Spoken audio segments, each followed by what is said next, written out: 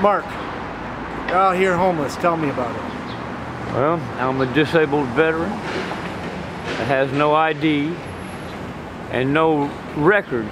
My service. They had a fire in the VA at the main hall records and destroyed most of my records. They know I was in the service, but they don't know what I did or when I did it or what happened. Nothing like that. So I can't get any benefits from them at all, and I have no ID and no way to get anything. Very difficult. How are you surviving? By my wits. I panhandle, I play the harmonica, make a little bit of money.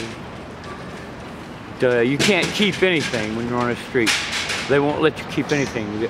Not only the other homeless people, regular people will steal what you've got. Just take it, or just come up and just take it from you. There's nothing you can do about it. They know that there's nothing you can do about it. The police don't care. They don't help the homeless at all. I had my bicycle stolen this morning.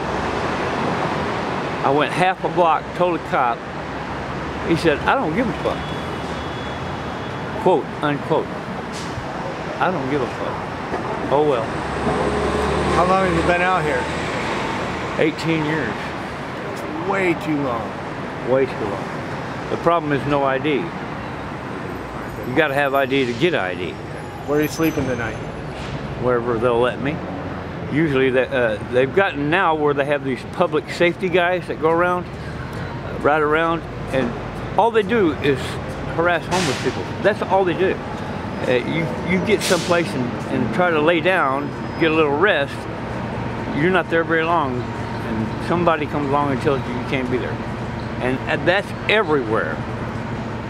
If you had 3 wishes, what would they be? To get my ID, to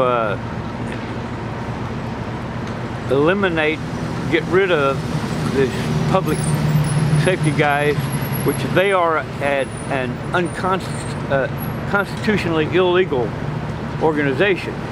The Constitution specifically states that no private organization or institution can have its own police force.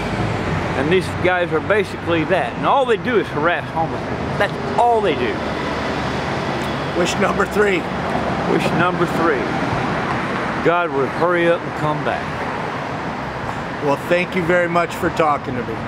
Thank you.